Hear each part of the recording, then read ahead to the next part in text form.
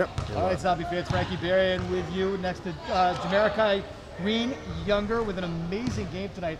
First, we're going to talk about the A to Z moving and storage move of the game, which happened just at the end of the first half as he got a home run pass from just on one side of the court all the way to the other, laid it up for two. Talk about that play. I give all props to TT. You know, he threw the pass up. I don't know how he saw me, and I didn't know I was that open. But he just chucked it from all the way down the court, and then I made a layup and got an N1. It was an amazing shot, and if you were here to see that one, it was a lot of fun. If you weren't here to see that one, make sure you're here at the next